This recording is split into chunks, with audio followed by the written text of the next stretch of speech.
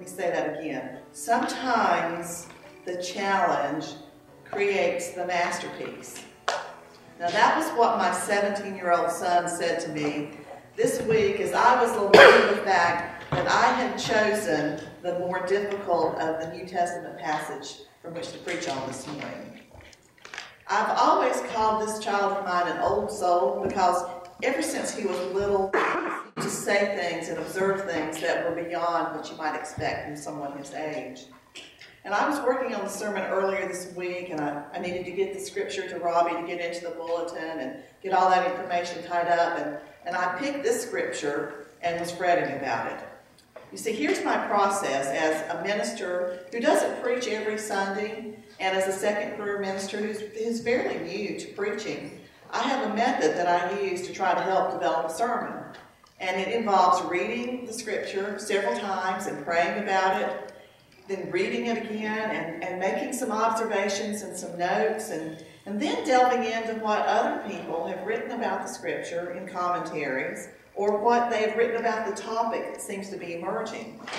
And this week, when I got to that point, I started seeing a lot of commentary that I liked about the Luke scripture, not much about Hebrews. I thought, oh no, what have I done to myself? I picked the harder scripture, the harder thing to preach on. Now, my son, in his comment about masterpieces and challenges, he cited a couple of exampsisthe He said, you know, the Sistine Chapel is all the more impressive because it was painted 100 feet up in the air and it's on the ceiling. And then he also told me that in his own personal experience recently, he had been talking with a friend of his who's about his academic ability. They're both pretty bright kids and do well at school. And they were talking about an exam that they had taken. And there was an easy essay question and one that was a little bit more difficult. Well, his friend picked the easier prompt to write about. And my son picked the one that was a little bit more difficult. And all things comparatively similar, what happened in this situation is that the one that chose the more difficult one got a substantially better score on his test than the one that chose the easy one. So sometimes the easy way is not the best way. And my old soul son has a point. Because when I really started looking at this scripture, I saw that it had something that was both very, very simple and easy to understand, but very, very deep as well. Now, the first 4 words in this scripture sort of sum up everything, if we think about it, that is a challenge to us to live as disciples of Christ. To live in a culture where to model one's life after Christ it's countercultural and it's counterintuitive. You see, our culture says that power and career and money, these are the markers of success. But following Christ means that the love of God, the love of neighbor, a selfless focus is more important. So these 4 words, the first verse of our scripture this morning, sum up the rest of the text. So I'd like for you to help us remember these words. If you have one of those index cards with you, I'd like for you to take a look at it now. And if you have the word let on your card, just hold it up. Just hold it up so I can see it. Okay, good. There's some of you. Okay, some of you should have the word mutual. If you have that one, hold it up. Great. Okay. And some of you should have the word love on your card. You hold that up. Great. And the last word, some of you should have the word continue. Okay, good. What we're going to do, y'all are going to help me, and we're going to hear this verse over and over, okay? So when I say let, I want all of those of you who have the word let on your card to say let. When I say mutual, the ones that have mutual on your card say mutual, and so on. Okay, we're going to do this together a couple times. So let's try. Let mutual love continue. Now, if you know all 4 of them, you can say them all with me. I was trying to make it easy for you this morning. But let's try it again. Let mutual love continue. Let's say it one more time. Let mutual love continue.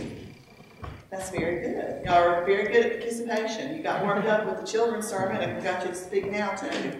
But these 4 words, they are very central to, well, what the sermon title is, which is Thrive. It's how to thrive as a Christian, as a disciple, how to walk this walk. Let's look at them individually, and then we'll look at them all together. Now that first word is little. It's the smallest one, just 3 letters, let, L-E-T.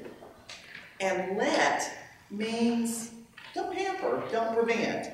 Let it make it possible for something to occur. And you can think about how we use this word. Let me help you, which means allow me to help you. Let it be, which means don't touch, don't change, don't manipulate something. Let it go, to release something, to not impede what is happening. Now, in the early church, even then, there was the danger that selfishness and the natural human desire for power and things would prevail, and that would impede the progress, the letting that this verse talks about. So how do we go about letting? What does that look like for us individually and as a group, corporately? Individually, letting means allowing. And when we talk about allowing in terms of the scripture today, we allow ourselves to be open to the other, to the person who is imprisoned or tortured, to the stranger we haven't met.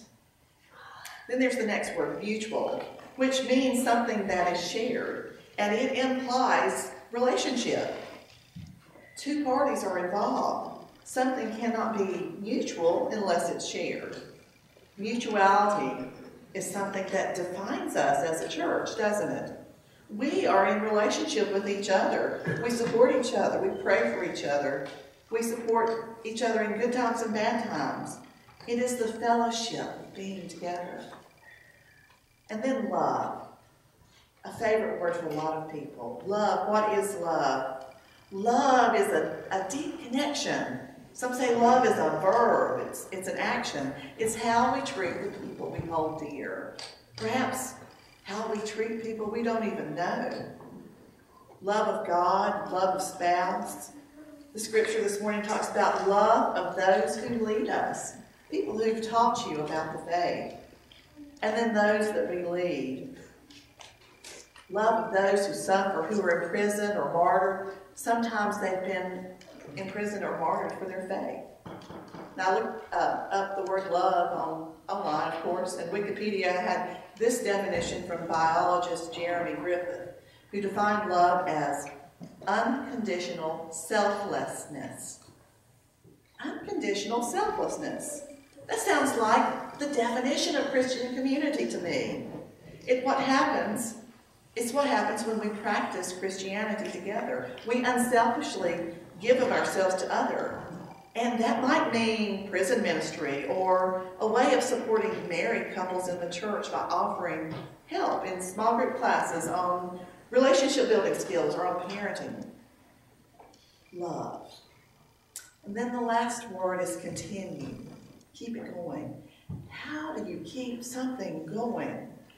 Now, this insinuates that there was a beginning and that there will be an end. Love begun by a compassionate God who loved us so much and is so willing to give his life that God gives us those second and third and fourth and sometimes fifth chances. He sent both the Son to bear our sins and the Holy Spirit to help guide us, to not abandon us. And when we put these words together, can you say it with me again? Let mutual love continue. What do they mean together? Well, Hebrews, if you go back and read the whole book, and I encourage you to do that, it's not very long, it's really a sermon. It's a sermon that speaks about the priesthood of Christ and of the sacrifice that makes this so. And in this last chapter, chapter 13 of Hebrews, we have reminders. They're exhortations on how to live. Show hospitality.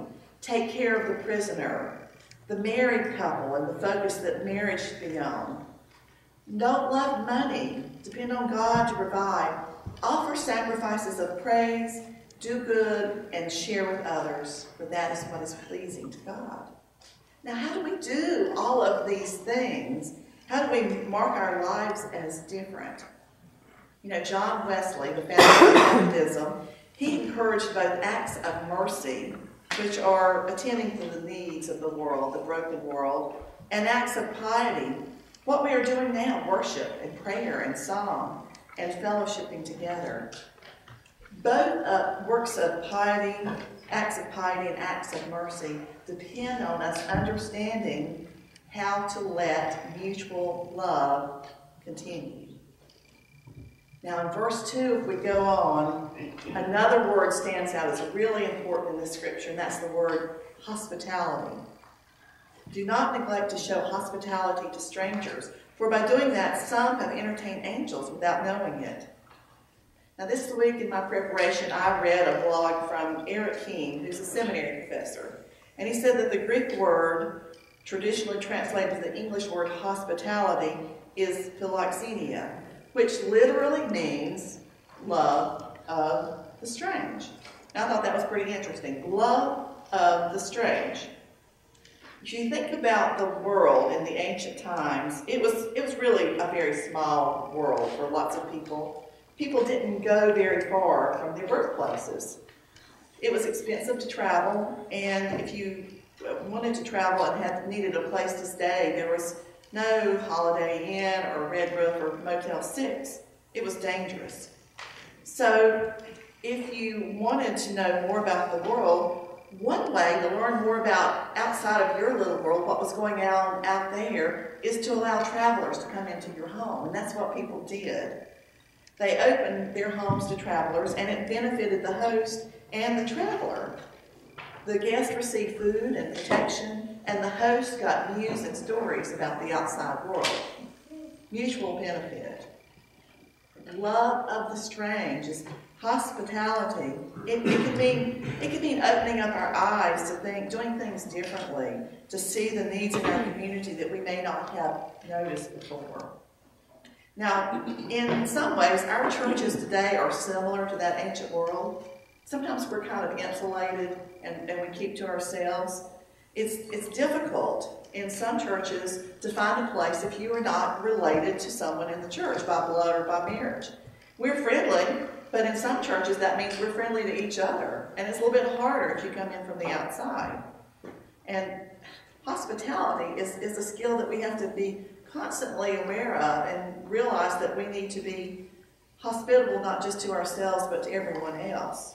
Now I feel like I'm preaching to the choir here because I know that this congregation reaches out in a big way to their community. But we always have to keep that in our mind, that we need to be conscious of how we are being hospitable to others. And I learned a lesson in hospitality by participating in something outside of the church that came about because of my life situation. You see, in 1996, this was kind of the advent of specialized lists being formed online. They were just starting to develop. The technology was just starting to be there. And there were email lists that you could subscribe to where people talked about their hobbies, about gardening, or about computer programming, or about woodworking. There were lists for people who were doing genealogy, and then there were lists for people like me who were starting their families. And they wanted to reach out to other parents who had children of the same age, and so these lists started springing up. They would call themselves the April 95 babies, or the June 96 babies, or whatever month and year that the children were being born in, and they would email each other back and forth. And I was kind of isolating myself at home, staying home with my children. My youngest son had just been born, and so I had a 3-year-old and a newborn. And I reached out, I looked online for some help and some parenting questions that were coming up, and I found one of these communities. Now, this list that has now been around for 17 plus years has been sort of a constant in my life. It has members all over the country, in fact all over the world, We have 4 of and the list is called the March 96 list. That's when my son was born. The March 96 list has 4 members who live in North Carolina, and there's some all across this country, a few in Canada. There's at least 1 in each of these countries, in Belgium and Australia and Iceland and Canada. Okay, all of these countries, and Saudi Arabia, that's where we also have a member. We've developed over all these years of emailing back and forth every day a very caring community. And I've met some of these parents, mostly moms, in real life. The first time was in Charlotte when Gideon was just a baby. The ones that lived at that time in North Carolina, we got together to meet each other for the first time. And from the very beginning, we weathered good and bad things together. One of the moms was widowed pretty early in our relationship as a community, and we were there with her. One of them was diagnosed with breast cancer a few years ago, and we organized to make a quilt for her. Everyone made a square and sent it to me, and then 3 other members of the group came, one from Asheville, one from Los Angeles, and one from Seattle. They came to my house, and we put that quilt together in a weekend, and we drove the 3 hours to her house and gave the quilt to her. Let mutual love continue. Started seeing this developing in this group. One of the more memorable times for me with the March 96 group was when we had one of our regional get-togethers. And this one happened to be in Ohio, kind of a central spot. And we gathered for a long weekend at a hotel that had an indoor pool. So at that time we all had 10-year-olds, or 9 or 10-year-olds, I believe was the age then. And as the moms arrived, I met some of these people that I knew very well because we talked about potty training, we talked about teething, we talked about the first day of school and how to deal with homework and how to balance all the extracurricular activities and siblings.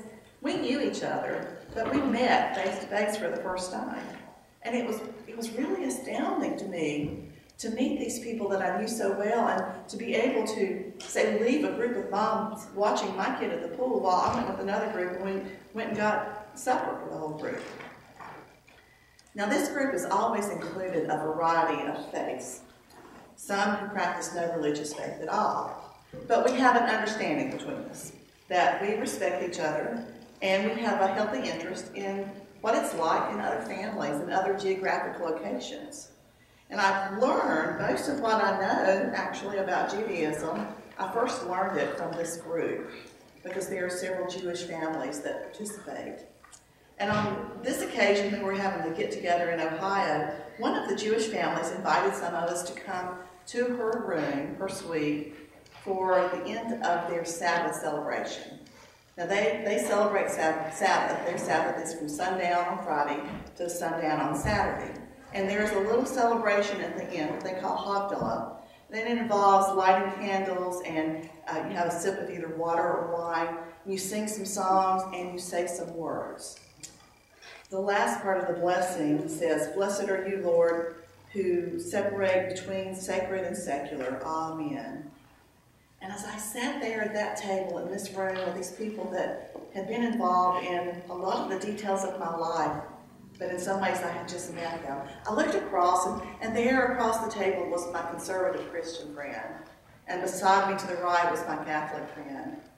And beside me to the left was my friend whose family was Muslim.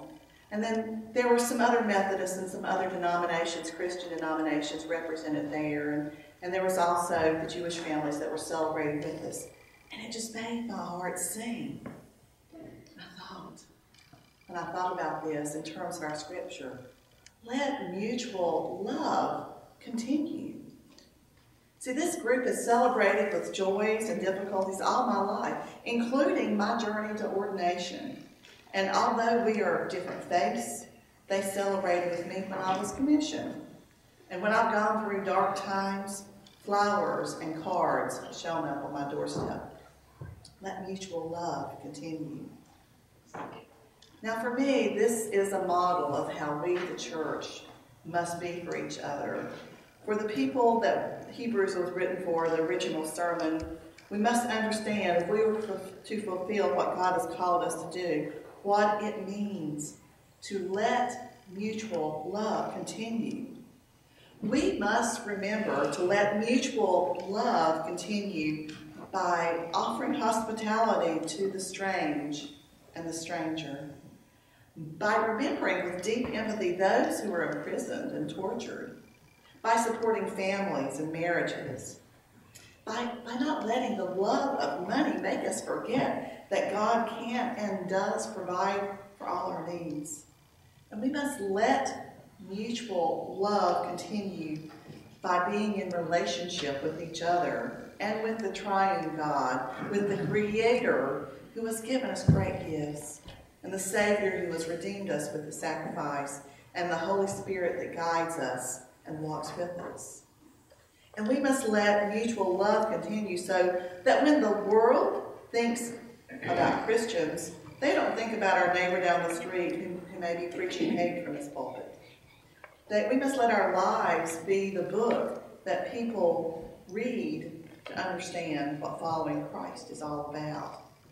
We must let mutual love continue so that this world sees us living as disciples of Christ, modeling our lives after the life that Jesus lived and offering to the world hope and grace and peace. Let us leave this place today, sure of our paths, with these words resounding in our ears. If you would, please say these words with me and go from this place to live these words. Let mutual love continue. In the name of the Father, the Son, and the Holy Spirit. Amen.